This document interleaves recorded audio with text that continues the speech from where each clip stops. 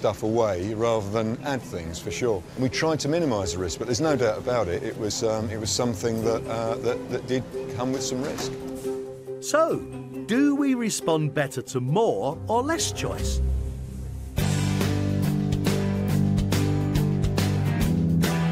To find out, I'm meeting consumer psychologist Paul Marsden. Paul? Greg, good to meet you. Good to meet you. What are we doing here this morning? We're going to do a psychological experiment on choice, whether people like more choice or less choice when they're out shopping. That's quite obvious, isn't it? They want more choice, don't they? Well, we're going to find out. Grace Crump runs a jam stall at Greenwich Market, offering a range of 24 different flavours of jam. Grace, can I ask you why so many?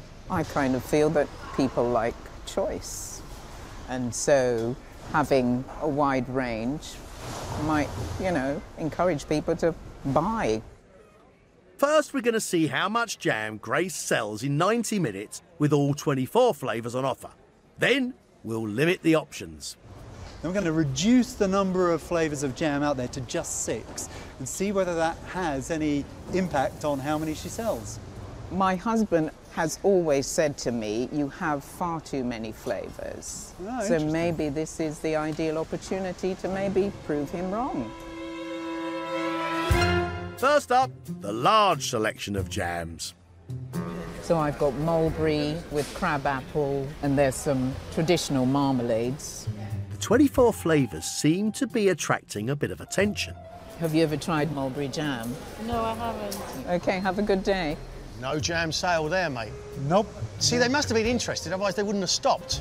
I've got the strawberry with rose petal. And it looks like we've got a sale. Was it easy to make a choice? Oh, actually not, but it's better to have a choice. Or is it? It's time to reduce Grace's range of jams to just 6 flavours. Well, thanks a lot. Yeah. Did you buy some jam? Yes, I did. Wouldn't you have rather had more choice?